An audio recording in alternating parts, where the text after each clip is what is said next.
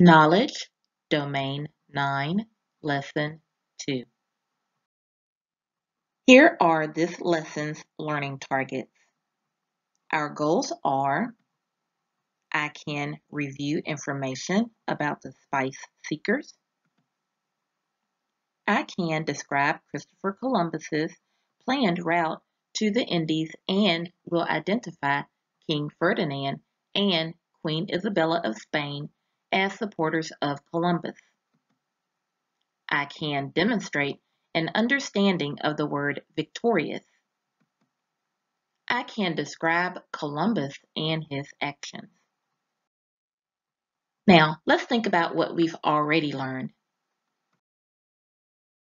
Why did Europeans like Giovanni from the last read aloud want to travel to the Indies?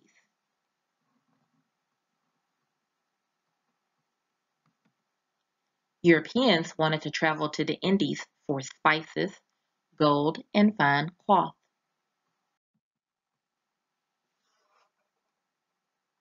Though the Europeans preferred to travel through Constantinople to the Indies, the people of Constantinople stopped allowing Europeans from traveling through their city. So, the Europeans instead decided to travel by sea. Why was it no longer possible to make the journey overland?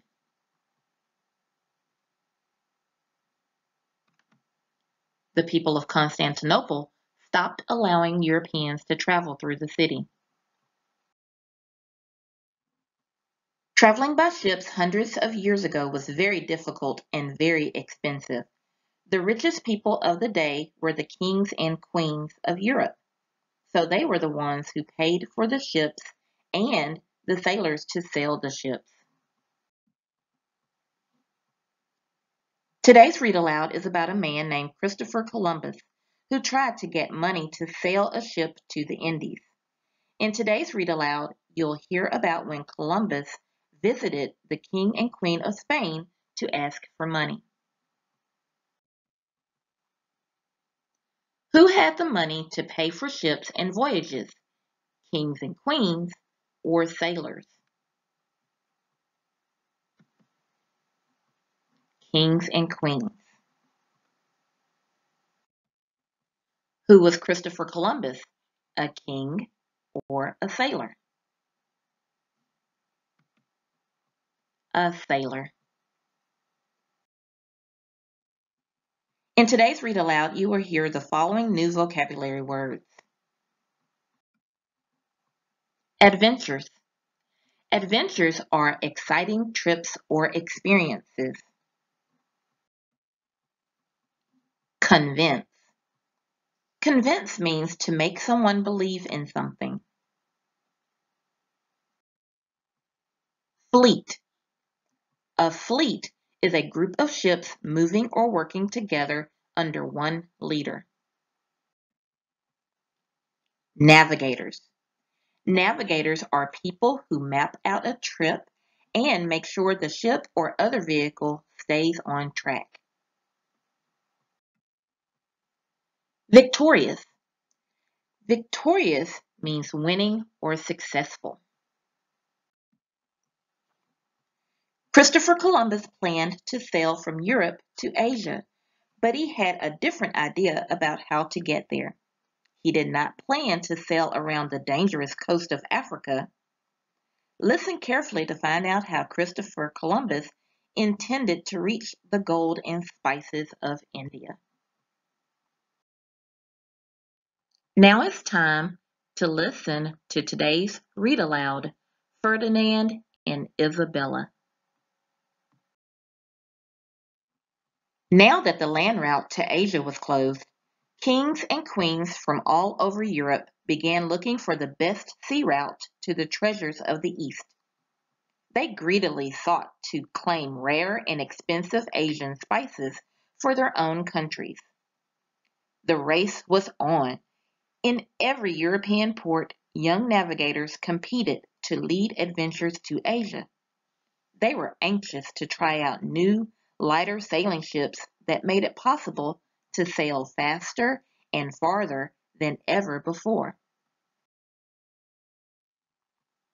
One of these navigators was an Italian man named Christopher Columbus. Like all the others, he was an experienced sailor. What made Columbus stand out from the others was that he did not plan on reaching Asia by sailing around the coast of Africa. He had a very different idea. Christopher Columbus wanted to sail west, across the Atlantic Ocean, in order to reach the Indies. He visited several kings in different European countries, asking for their help. Laying out his map, he tried to convince them that his idea was a good one. For many years, Columbus tried unsuccessfully to get the support of the European kings and queens. The King of Portugal refused him. The King of Italy refused him. The King of England refused him. Only the Spanish seemed interested in his plans to sail across the Atlantic. But they turned him down too, because Spain was at war, and they had no time or money for Asian trade then. Columbus knew that he could not make the trip without their ships and money. Now, 7 long years after Columbus first met with King Ferdinand and Queen Isabella of Spain, he became hopeful that his long wait was over at last. As he rode down over the mountains, Columbus recalled his first visit to the great Spanish city below. Spain had been at war then. Now the Spanish War was over, and the Spanish king and queen had won. Columbus hoped that the victorious royal couple, newly rich with the treasures they had taken in war, would have the time, money, and attention to help him. At last, he thought, he might reach his goal of sailing west to the Indies. A Spanish army officer directed him to the large, fancy tents in which the king and queen were still living, for they had not even had time yet to move from their army camp into the palace. Still, they were hardly suffering. Their tents contained thick, beautiful carpets and full-sized beds. The royal couple sat upon thrones brought from their palace in northern Spain. They dined off plates made of silver, eating fine foods and drinking fine wine. Their many servants were there to take care of them. Most important, with the war over, Ferdinand and Isabella were too happy and proud to complain much about anything. They smiled as Columbus bowed before them and told him to rise to his feet. "And now, Christopher Columbus," said the Queen, "let us talk about your plan of sailing west to the Indies." Columbus's heart leaped within him. The Queen and the King must have talked it over, and now they were ready to help him act out his long-held plans. Columbus was going to search for the riches of the East by sailing west. He would be in charge of the whole fleet. Let's answer some questions from today's Read Aloud. Who were King Ferdinand and Queen Isabella? King Ferdinand and Queen Isabella were the rulers of Spain and helped make Columbus's voyage possible. Who was Christopher Columbus?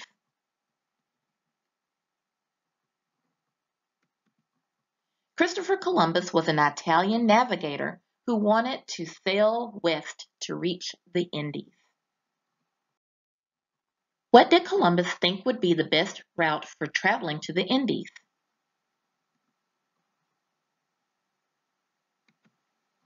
Columbus thought the best route would be sailing west from Europe to get to Asia.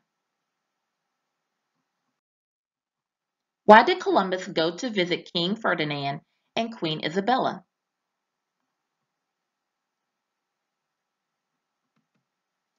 Columbus visited them to ask again for money to pay for his voyage.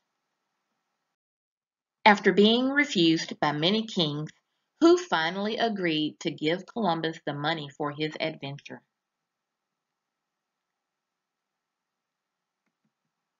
King Ferdinand and Queen Isabella of Spain agreed to give him money for his adventure. Now it's time for some word work. In the read aloud you heard, Columbus hoped that the victorious royal couple would have the time, money, and attention to help him. Say the word victorious with me. Victorious. Victorious means winning and successful. When Joe scored the winning goal, his soccer team was victorious. Tell me about a time when you were victorious. Use the word victorious when you tell about it.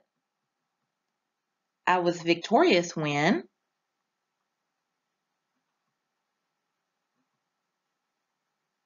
What is the word we've been talking about? Victorious. The opposite or antonym of victorious is defeated. Defeated means having lost or failed at something. I am going to read some sentences to you. If you would feel victorious in the following situations, say, I would feel victorious, and give a thumbs up. If you would feel defeated, say, I would feel defeated, and give a thumbs down. You were playing a game with your dad and you just beat him. I would feel victorious. You were playing a game with your older brother and he beat you. I would feel defeated.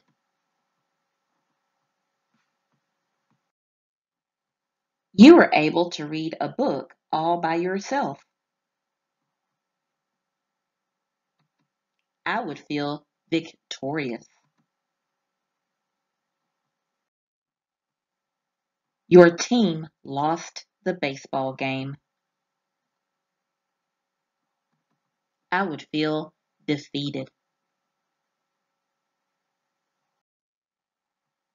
You just got an answer right. I would feel victorious.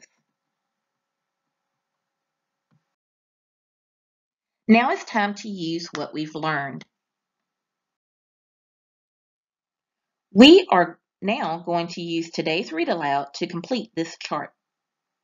Who is the main person in this read aloud? That somebody is Christopher Columbus. What did Columbus want?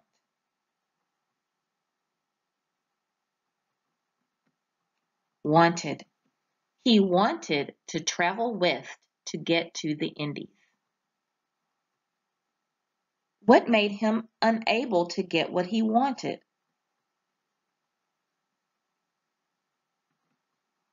But many kings and queens refused to give him money and ships to sail.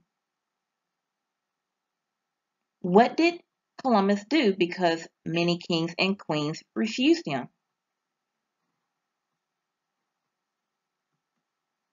So he waited a long time, 7 years. What happened after he waited for a long time?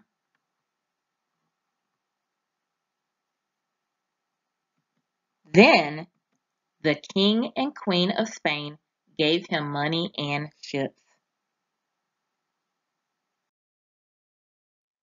Now it's time to show what you've learned. What are some things you learned about Christopher Columbus in today's read aloud? On a sheet of paper, use a pencil, crayons, or markers to draw a picture of something you know about Christopher Columbus.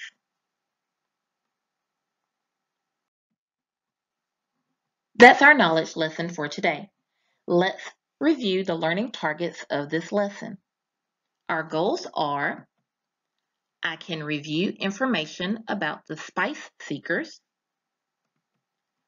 I can describe Christopher Columbus's planned route to the Indies and will identify King Ferdinand and Queen Isabella of Spain as supporters of Columbus. I can demonstrate an understanding of the word victorious. I can describe Columbus and his actions. Happy learning!